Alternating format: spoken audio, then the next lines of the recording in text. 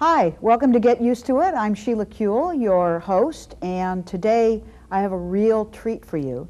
As you know, if you watch the show, we have a series, a sort of occasional series that we call Voices of Our Lives, where we talk to people, just one person for a whole hour, who have been important to our community, who've accomplished goals for our community, or just of interest to our lesbian, gay, bisexual community.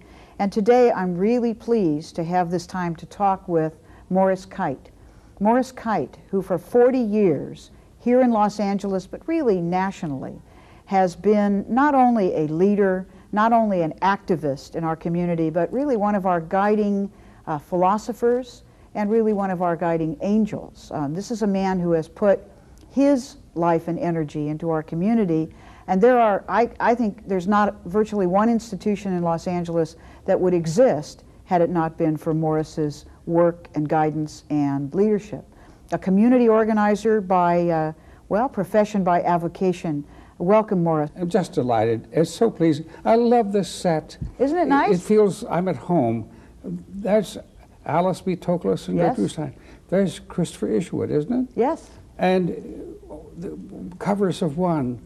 How daring they were. How daring they were in the mid-50s to be publishing. Gee whiz. Well, speaking of daring, I mean, even though your sort of career with our community has started in the mid-50s, I'd like to get a little bit of background about who Morris Kight is and where he came from, because there were some years before the time that you at least sort of burst on the scene here. Where did you come from? Where were you born? I was born in Proctor, Texas, in Comanche County, November 1919, to a mother and father, and I had a sister and a brother. It was the dead of winter. The house had one heated room, and a midwife came from Comanche, the county seat 7 miles east, to bring me. And the following day, my mother and father said to her, "We know you get paid and you deserve it. We're short of money. We have $6. We'd like to give you the $6 and name him for you." Her name was Virginia Morris, and that's how I got to be Morris. It's in Jewish Moses, in Spanish Moses, in French Morris, in English Moshe Amash, and I think there's a connection there. Well, I think there may be. Yeah, you know. But what was it like growing up in Texas? Well, I learned very early on that it wasn't okay to be gay. I learned very early on that that wasn't something you talked about. My consciousness grew fairly fast. I don't want to overemphasize it. Fairly fast. I was conscious that I was different and that that was nothing to talk about, because you'd be beaten up or driven out of town or harassed or something. And so I went about pursuing other things. I wasn't welcome to the games. There were sports games at school, and I wasn't welcome. They indicated everywhere in the world that I shouldn't play. And there were also sex games. And while Comanche, Texas was in the Puritan South, there was lots of sexual activity going on, and I wasn't welcome to that. And rather than to become any kind of delinquent, I filled up the time by writing poetry, reading poetry, plowing and farming and growing things. I traveled a lot all around that section, and I filled my pockets with seeds and bring them home and plant them on our farm. And there were gullies, and I dammed those up as a kid with a shovel, carrying sticks of wood and making little dams. I last saw that farm in 1962, and the ryegrass had grown shoulder high, and there was a forest, and there was a cottonwood blowing in the wind. Do you know cottonwoods? Mm-hmm. The leaf is so delicate, so lovely, you know? Mm-hmm. Like blowing in the wind, aspen, 60 feet tall, and I thought, gee whiz, I planted that. I went away knowing I'd never see it again, but I can see it as clearly as if it were yesterday. Now, did you know, even as a very young boy or man, did you know others that you thought were homosexual or that you knew? Was there talk about any in your town? Not in high school, though I was having sex games. I was having sexual activities with a number of my classmates We didn't talk about it, didn't dignify it, didn't mention it. It was just done, and then you went on.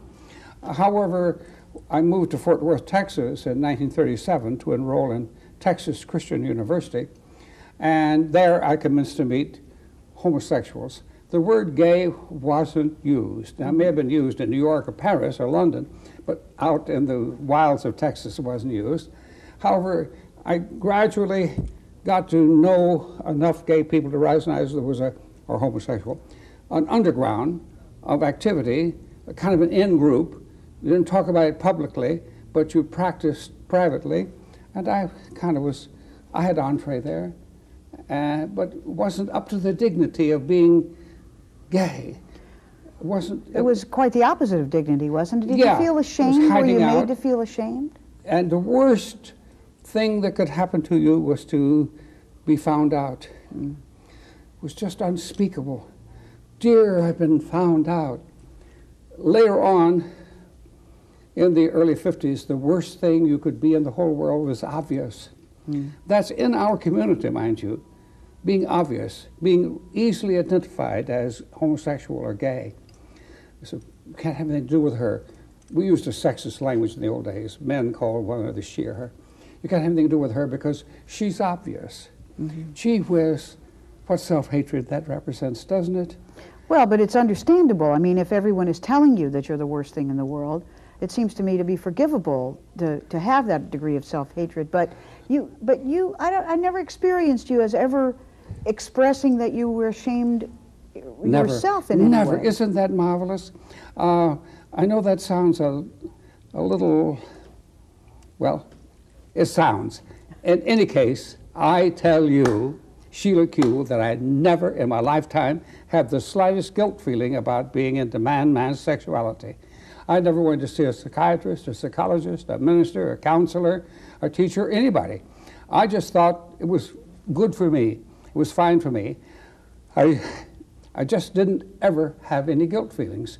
And isn't that wonderful? That gave me a leg up early on because I felt I needn't deal with that. I could deal with other people who were feeling guilty. I could deal with other people who were in trouble or troubled. And gee whiz, there was such a lot of in trouble lesbian women and gay men, such a lot of troubled gay and lesbian people. Man I knew was into younger sex. It was a very dangerous thing, and he got in court. I was sentenced to a psychiatrist 1 hour a week. And he saw the psychiatrist, he talked about his skills. He was an opera singer, very good, by the way. Would have amounted to something, hadn't been of us. And he called me one day saying, oh, he's found out. He knows. I've been revealed. I said, Frank, what are you talking about? He said, he knows that I'm like that. I said, you're paying the guy $100 a week to tell him your story, and he takes it a little leadership explaining who you are, and you're unwilling to do that, and you're complaining. That, mind you, that was 1957. So, well, you had, how did you get to California? I know you took your degree at Texas it was quite Christian. deliberate. I was in northern New Mexico, and I was doing some underground organizing. Underground in that people who were self-identified as gay knew that I was of service. I have training in social service, and they knew that I would be helpful on a non-judgmental basis. And I was doing more and more of that. And I was conscious in 1957 that we could have a gay revolution, non-violent, of course. And I traveled around the country a lot. The most likely place in the world to do that from was Los Angeles. I'd visited here a lot. I had tested the waters. I had learned a lot about life on Bunker Hill downtown, where I had friends, and I felt at home there. And so in 1957, I just disassociated from everything. I resigned from the New Mexico Conference on Social Welfare. I resigned from all kinds of committees and activities, and so, including environmental, including Native American concerns, another concern of mine. And so I moved to Bunker Hill. I settled at 341 South Hope Street, where now the First Interstate Bank building is, way up high, 60, 70 stories. I was on the ground 341 South Hope Street, where I paid $35 a month rent. Lights, water, and gas included. Didn't cover a phone because the phone was big. I spent lots of money for a phone. And from that location, I passed the word that I had a degree in social service, that I have a degree in public administration, that I could be of service to troubled or in trouble people, and I started getting calls. The first calls were timid, how to come on to me, how to talk to me, and whether to trust me or not. And as people developed that trust, they passed the word. There was nobody else. There was just nobody else. And they passed the word, and I served more and more and more, and picked up more and more skills. And then urban removal came to Bunker Hill and improved it and wrecked all those elegant old homes and also slum dwellings.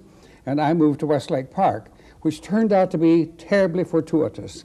I hit Westlake Park just when it was no longer where the great rich lived. They'd fled, leaving behind great old houses and smart shops and diet stores and vegetarian stores, and walking in the streets, and it was just heaven. Westlake Park itself was the ideal place. Fishing and boating and traveling at night, we'd go around the park. It's not that anymore. Now it's something else. But at that time, it was the perfect place to organize from. And knowing that we didn't have any social life except bars, I had at my house, which is at 716 South Bonnie Brae, I had on That's Friday... over by Good Samaritan Hospital, not far from Good Samaritan there, is not far away. Right, Not far away. Good Samaritan is 4 blocks east, so yeah. The railroad, the trolley ran down the middle of the street, and we'd go out and leap on the trolley and go down 10 cents downtown. In any case, I had receptions on Friday night.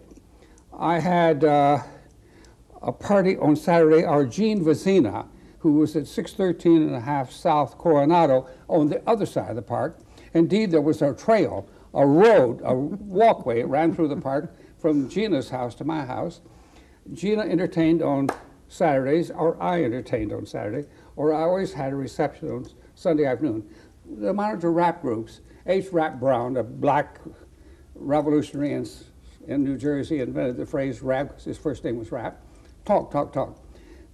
What that became, I was doing. We had, what's it like to be gay? How do you get that way? What do you do about it? You have an arrest, what do you do? A friend gets killed, how do you handle that? That's serious business. Now, Morris, but in terms of your community organizing and the work that you were doing now in the late 50s, it was not the first that you had been involved in community organizing. I mean, you really cut your teeth on other kind of, as many of us did a little bit later, in other movements. But even during the war, I remember you told me. I think that possibly is the one thing which puts me out there, is that I've always been to coalition politics. I believe that many hands make little work. If lots of people believe something and lots of people take a little of this and do a little of that, and somebody else raises a little money here and somebody else got a leaflet here. So when I came here, I involved myself with the Watchtower Preservation Committee.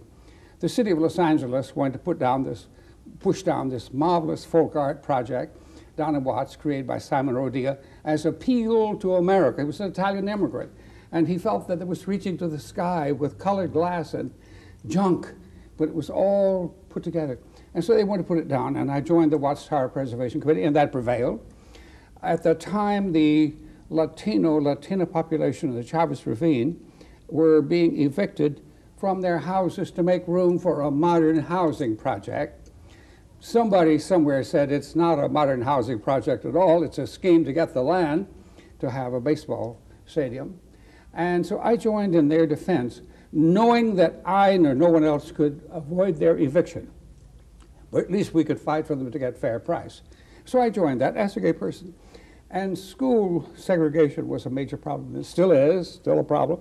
And so I felt that that was denying access to other cultures. And were you welcome in these other movements as an openly gay man? Not entirely. Not entirely. There were barriers. However, I didn't accept the barrier. And I think that's another reason why my coalition politics has worked better than maybe anybody else except maybe you, and is that I wrote it over. I just didn't pay attention. I said, well, I won't deal with that, because if I deal with that, then I have to educate them. And so I do the education the other way around. By revolution by example, I think is the phrase in Gandhi. Revolution by example, that you indicate that there's a better way, and they say, well, gee whiz, this guy's kind of okay. And so I did that until 1965, when I had a dramatic change, almost a 180-degree turnaround in my life. The war in Indochina arose. And since I'm a Ganjan pacifist, and since I felt that the war was the wrong place, the wrong time, the wrong enemy, the enemy was us, I dropped out of the underground gay and lesbian activity to join the war, fighting against the war. And that turns out to be terribly fortuitous. Since I had worked with lots of lesbian and gay people, I invited them to join me in the Dow Action Committee. I had formed the Dow Action Committee to zap Dow Company for the manufacture of napalm, herbicides, and defoliants. I invited them to join me. Most didn't, saying I was a communist sympathizer, un-American, unpaid. So what? Words, words, words. But enough did. And then in the Dow Action Committee, they found they could express themselves as gay persons. There was that personal liberation. And they found how to write leaflets and how to commit civil disobedience, how to deal with an arrest, how to deal with the press, how to deal with the police, how to deal with spy agencies. They learned how to cope, and some of those same folk joined me in the Gay Liberation Front in 1969. We used the Dow Action Committee as our training school. You have to get your training somewhere. It doesn't. Right. It just doesn't happen. You just don't suddenly leap up in the streets and say, I am. You have to learn how to say that.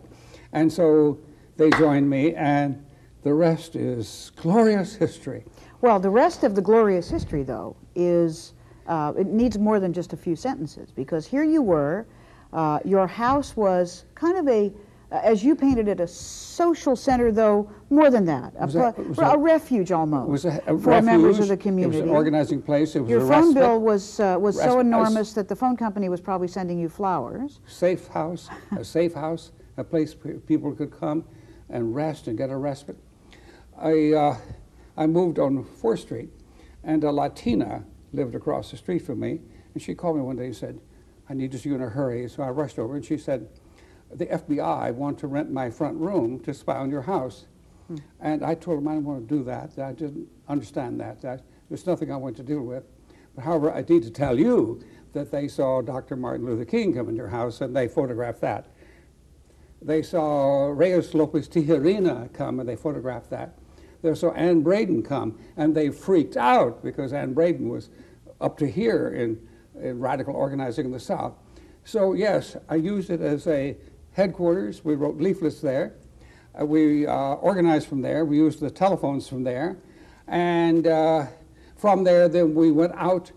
We went to the new federal building downtown constantly. We went to the old federal building. We went to police station and demonstrated. It was red tagged on every spy agency in the country, particularly the military. They took it hard that I was fighting so hard to get honorable discharges for in-service gay persons.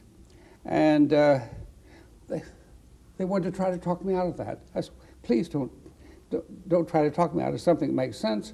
Either you keep them in or you give them an honorable discharge. And so they wanted to know, what about specific sex acts? I said, no, we won't talk about that. I won't allow this man to tell you that he has whatever. I won't do that. You just either accept him or you throw him out.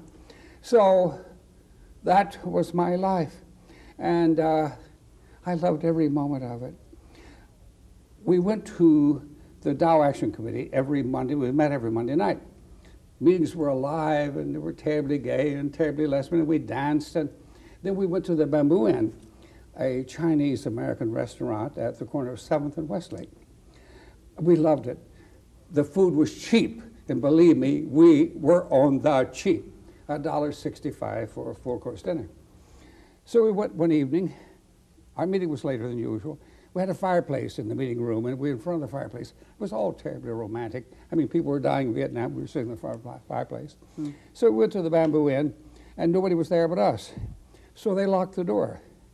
And we ordered, and they went in the back room and talked among themselves. And they came out with a fortune cookie that they had used their Chinese-American fortune cookie friends to make. And so they presented them to us. We said, open them. So we opened them and said, be warned, you're being watched by the FBI. Everybody had the same fortune cookie. And then they said, you don't know what it's like to serve you. Every Tuesday of the world, they show up here. Did you leave any leaflets? Did you leave any notes? Did you make any marks on napkins? Who was with you? Martin Luther King was with us one evening, and they wanted to know about that. Who was he sitting with? And where did Reyes Lopez Tijerina, distinguished New Mexican nonviolent revolutionary, was with us. They wanted to know what it was like. Mind you, this was as a gay person, and there were gay persons among us. And at first, I think that was a barrier. But gee whiz, you can grow used to anything. Isn't the name of the show? Get used to it. Well, you can get used to it, can't you? And so they said, well, give up on them. They're just going to be gay last minute, so what do we do about that? But it's interesting, people working for their own liberation are always tagged as some kind of communists or socialists or radicals, or as though that, you know, is a dismissive way to do it, when it's really a pretty strong organizing tool to say, this is a community. 1955, 2 FBI men came into my house at 610 12th Street Northwest, Albuquerque, New Mexico, flashed their badges and said, standing, Mr. Kight, are you communist and homosexual? I said, whatever kind of question is that coming from you? There's no federal law of any kind controlling homosexual behavior. There's no law for you to enforce. So why are you asking me that? Also, there is no federal law to regulate membership in the Communist Party. Oh, you wish there were, but there isn't. And so that question is irrelevant. So why are you here? Well, it was a, no, why are you here? And I halted the conversation and then talked to them. That was in 1955. Heaven only knows what my FBI dossier must be like. I started with Dr. Leo Szilard, S-Z-I-L-A-R-D, one of the developers of the atom bomb, Los Alamos, New Mexico. Albuquerque is not far from Los Alamos. Right. And after Hiroshima and Nagasaki, he knew that was wrong, that was immoral. And so he used his scientific credentials and his PR to talk about it. Imagine living in northern New Mexico and fighting against the atom bomb. It was where people were getting their living. And that tagged me on the FBI. It's been an interesting love affair I've had with them. Well, I imagine under the Freedom of Information Act, they would have to bring your records to you in crates, because I think you were probably on everybody's list, the state list. I don't want to do that. I don't. That's a serious question, and you deserve an honorable response. I don't want to do that. I don't want to use the Freedom of Information Act because, for one thing, there were so many spy agencies. The government has 22 regular spy agencies, and so I'd have to write them all. That'd take a lot of time. And then I would have to call them LD. I could be calling somebody to get them out of jail. I'd be somebody serving somebody who was troubled. Instead of calling them, I would say, what about?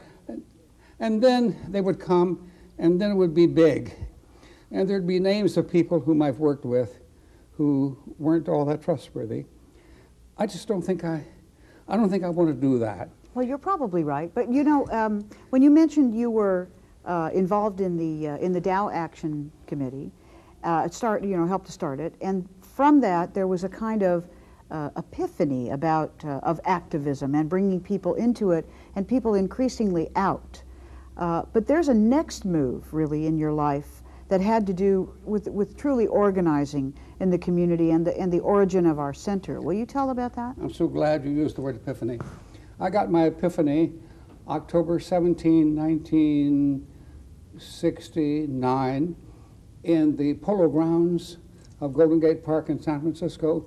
It's big, huge, and we had an anti-war march. Big, heavy mobilizing.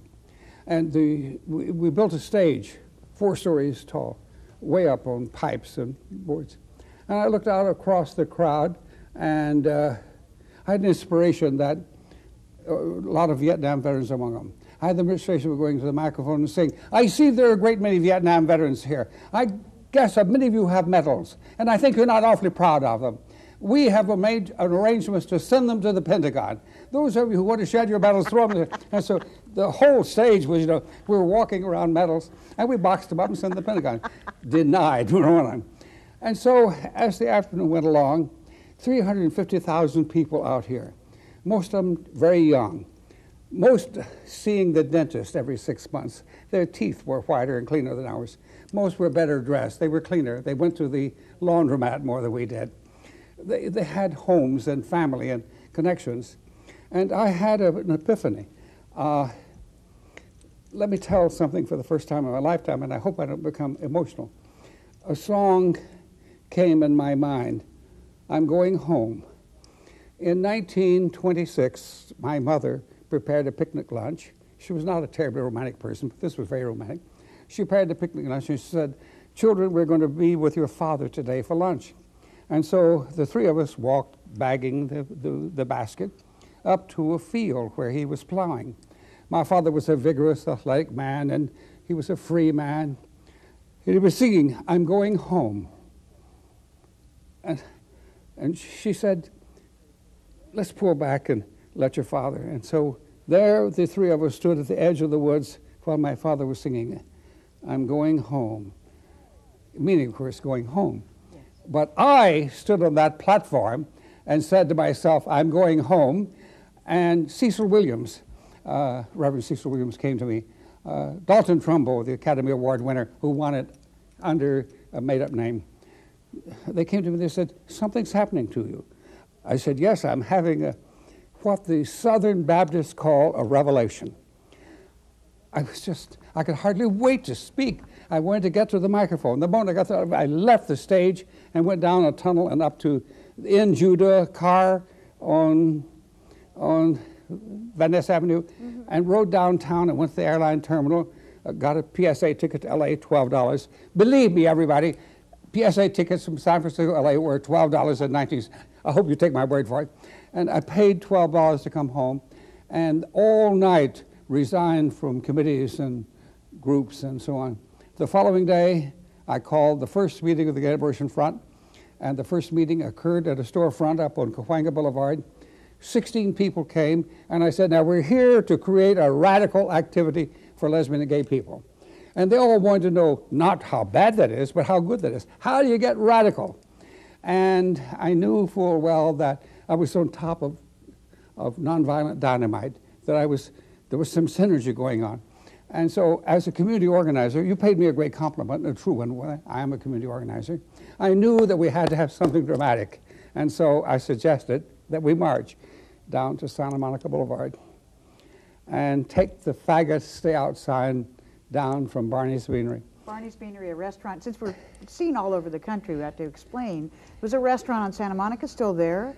They had a big sign. Actually, let's show them the sign because Morris brought this sign, and while we discuss it, maybe you'd like to take a look at it. Spelled F-A-G-O-T-S. Right, wrong That's as usual. Alternative spelling. That's an okay spelling. There are two spellings. But I don't think Barney Anthony knew that. I think it was an ignorant old man, and he was with his chalk pencil, he made it faggot style. To me, it was the same as colored waiting room or whites only or colored right. in the South. It was just saying that we were inferior. And worse still, we put up with it. Think that from 1950 to 1969, we tolerated that. Doesn't that say something about the fact that we needed a kick?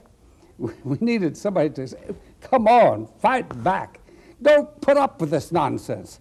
And so we went there and picketed for 3 weeks. We did a change-in. It's a kind of a tacky thing to do, but the nonviolent warfare has its own rules. We went to change a bill. Could you break a 20? No, I don't think I wanted to break a 20, I wanted to break a 10. Maybe a 20 after all. We did a shop-in, ordered coffee, the cheapest thing on the menu, and sat at the table with it, occupying, paying space, and we drove the owner to madness. It took 3 weeks. And came off with the sign, which we must know because here it is. At the end of 3 weeks, a tactful deputy. There are tactful deputy sheriffs. Absolutely. They're good ones, great officers, some of them. And he came and said, "We want you off the street. You're attracting a lot of attention. You're giving a lot of notoriety.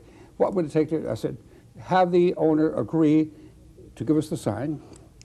Never discriminate against gay and lesbian persons in service. Never discriminate gay and lesbian persons in hiring." This deputy went to the owner and he said, "No, I won't agree to that." So we'll just go right back. "Yay, give me a G, give me an A, give me a Y, give me a P, give me a..."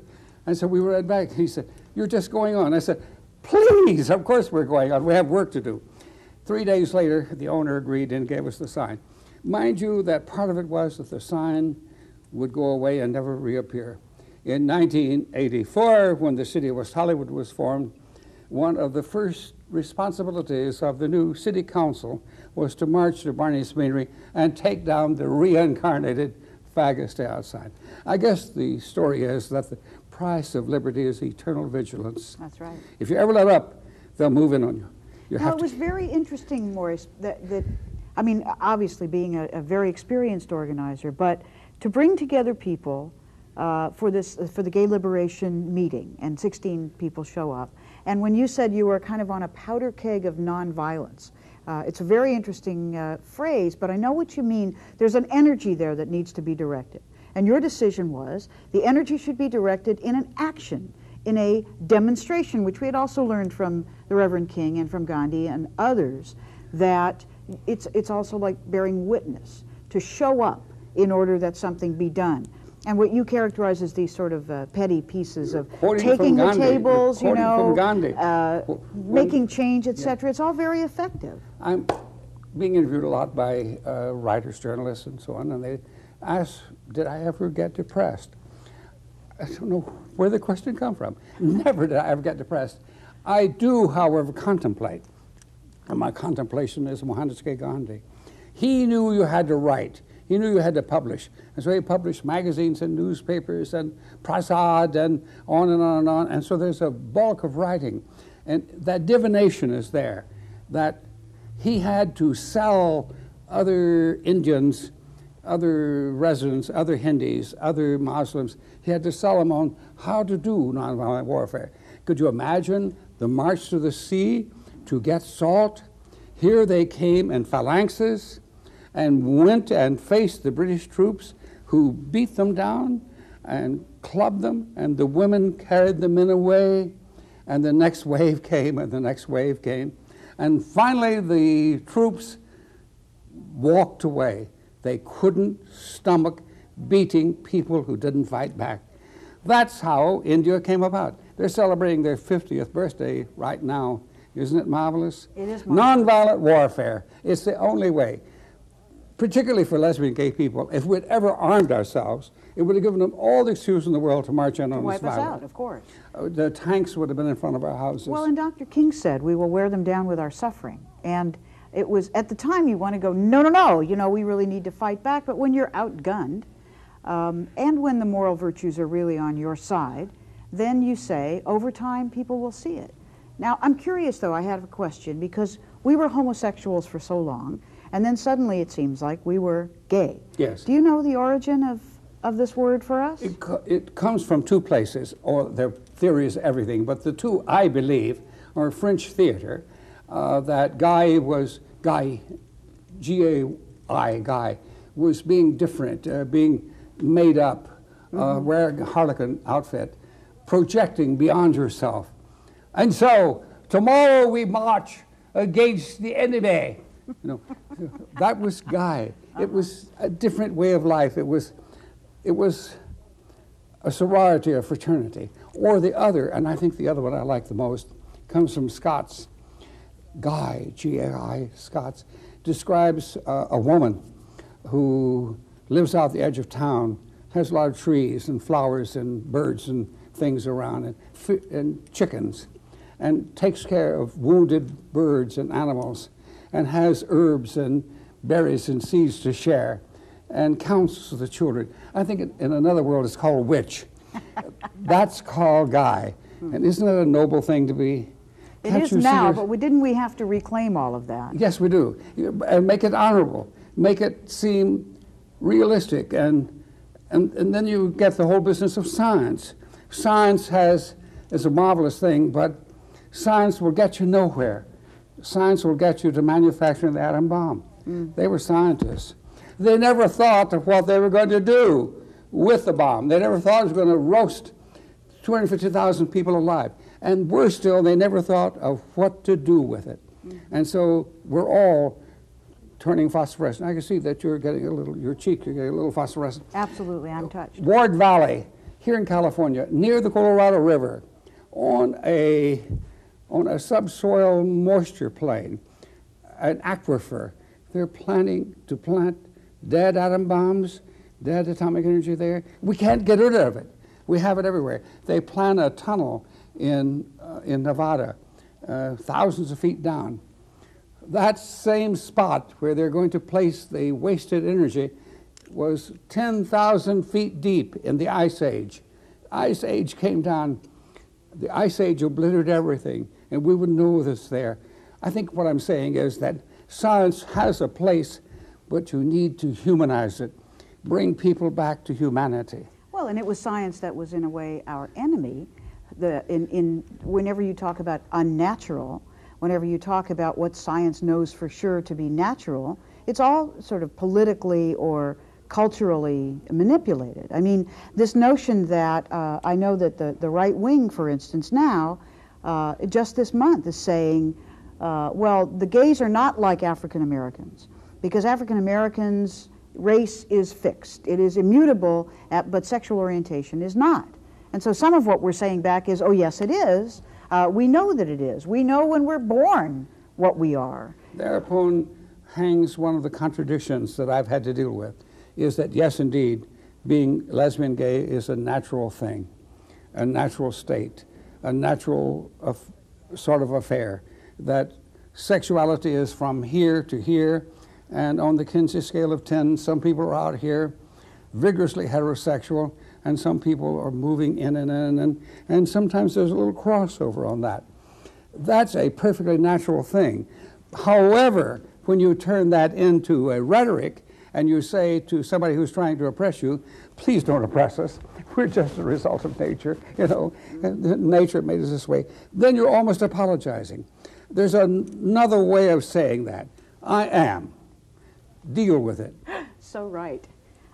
Morris, I wanted to kind of move us to from, here we are kind of having a gay and lesbian center operating out of your house.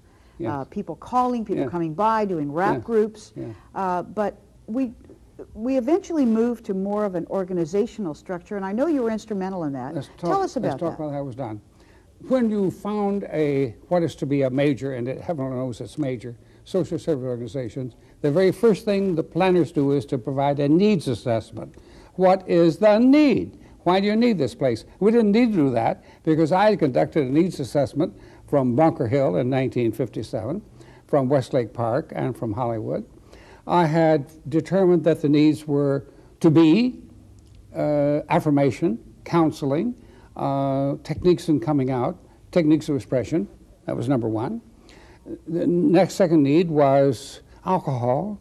Alcohol was a serious problem for us.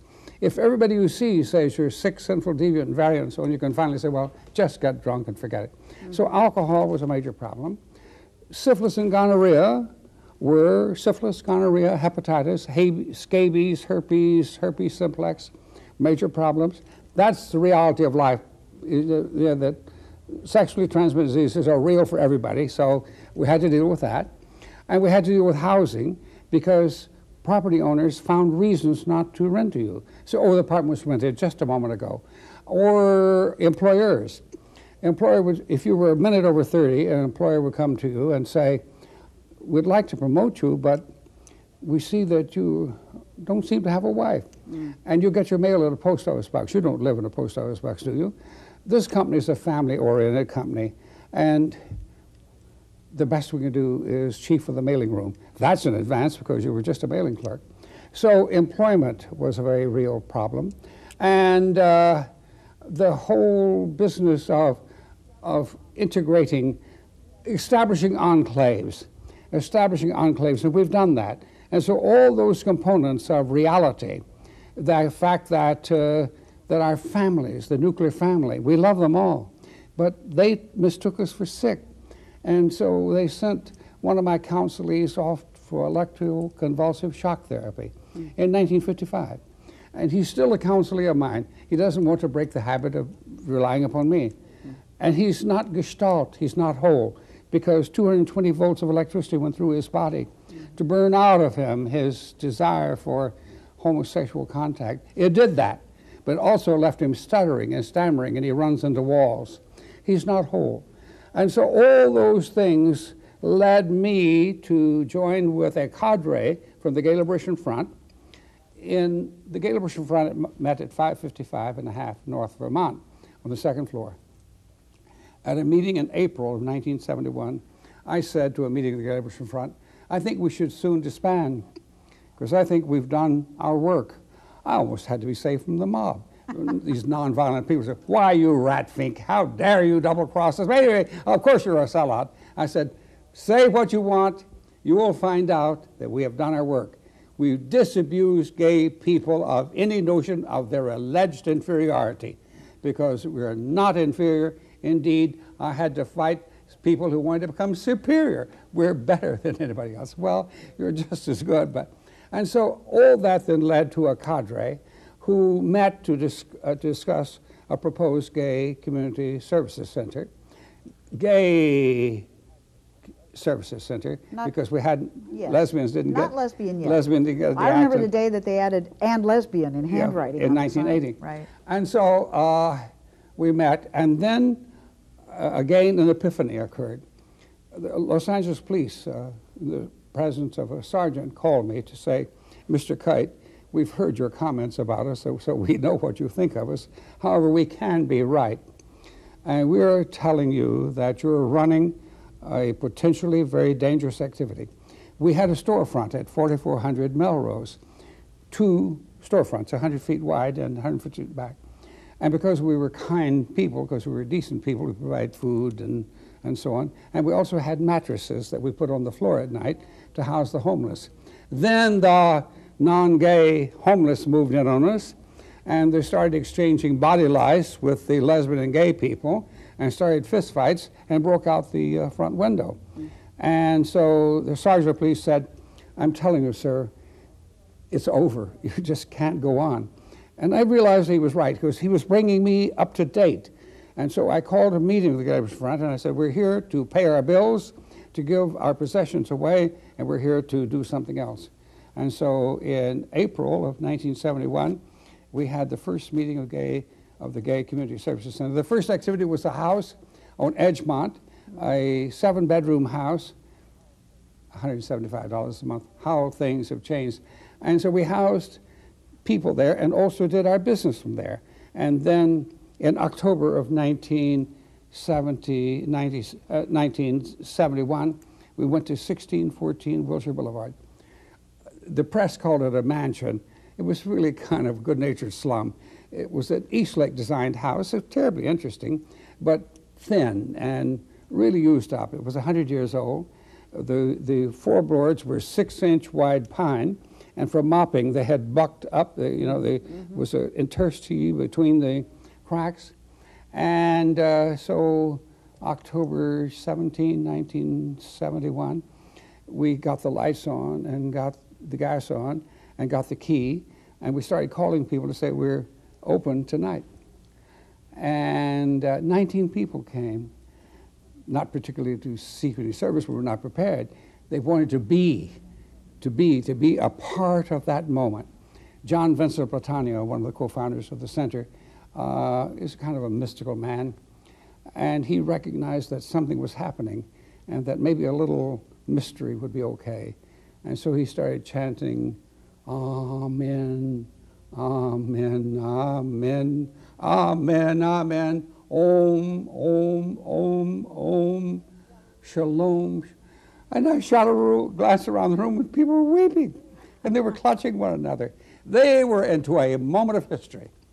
And now, all these many years later, 4-story building and a lot of property around and well-established and world-famous, and the first of what may be 1,000.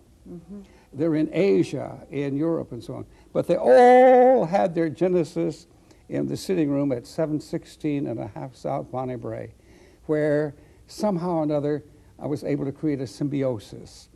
I was able to create a symbiotic relationship that we could be better, that we could be different, that we could be gestalt, that we could belong to one another. In those faraway days, I talked a lot about lesbian gay enclaves. And now we have them. Castro District Center. It's just heaven, isn't it? Mm-hmm. Montrose in Houston. The moment you get there, you can tell that something has changed. Suddenly you're gayer, you're more lesbian, you're with brothers and sisters. Greenwich Village in New York City. I founded Stonewall 25 several years ago to celebrate the Stonewall Rebellion.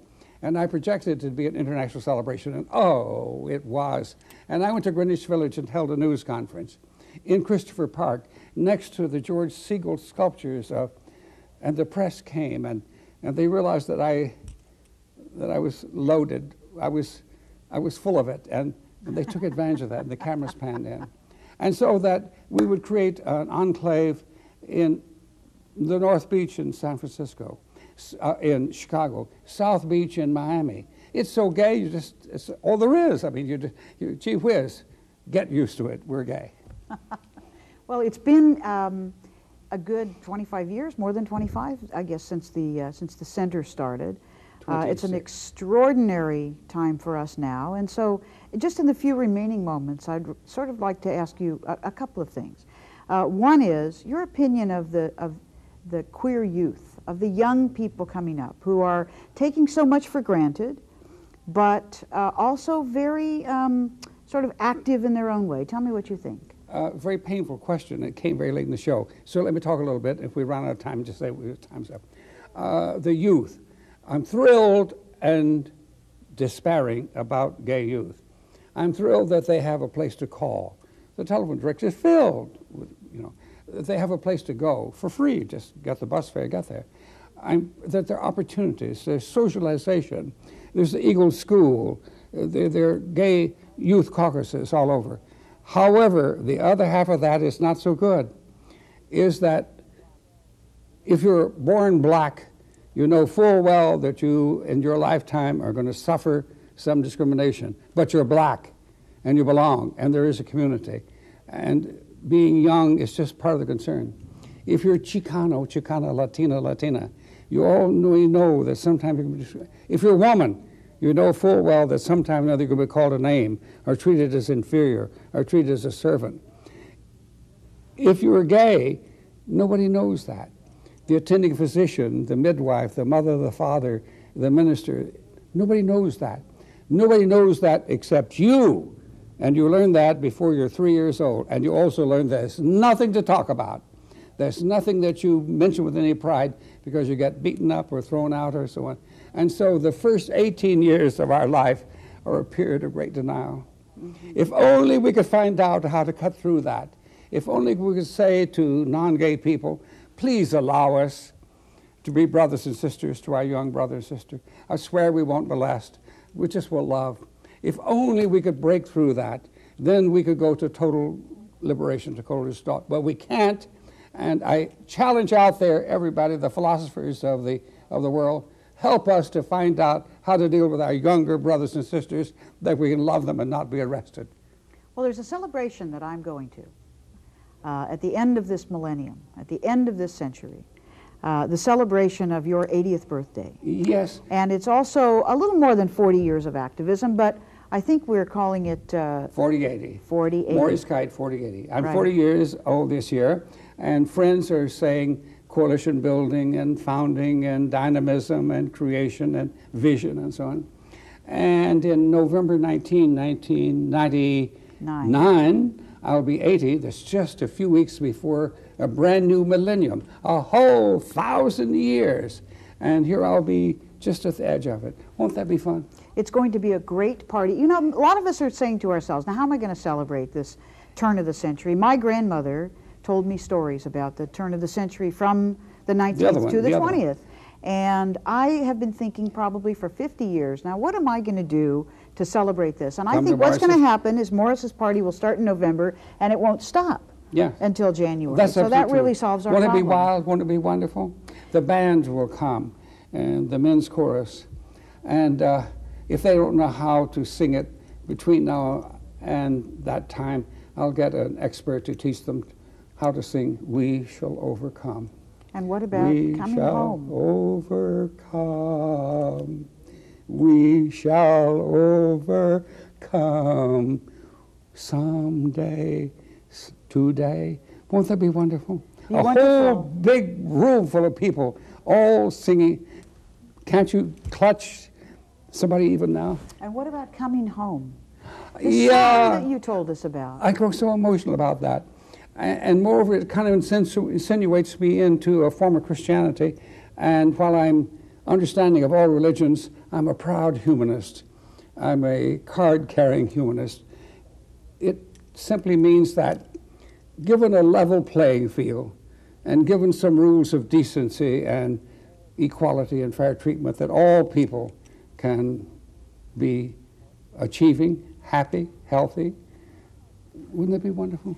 And it seems to me that the hallmark of your life, if I may be so bold, has been a very successful yet unending attempt to create a place. I mean, I was very struck by your talking about this song and your father singing and the notion of coming home. To create a place that is welcoming, not discriminating, not filled with hatred, but welcoming, no matter what your sexual orientation, your gender, your religion, your race. Your work on the Human Rights Commission here. What would you say, in our sort of wrap-up, what lesson would you want to leave with our viewers about the way you've lived your life and what recommends it?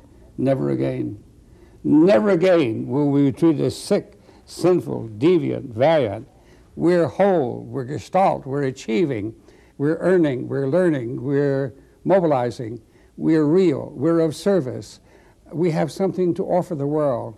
And we invite them to share it with us, to welcome us to the table, that at the table we can all be co-equal. Get used to it. Hope you enjoyed this as much as I did. Morris Kight, thank you very much. I hope that you'll make it an international celebration, Morris's 80th birthday in November of 1999. Until then, this is the joyful, the creative, and the visionary man and part of our movement. So glad you were here. Get used to it.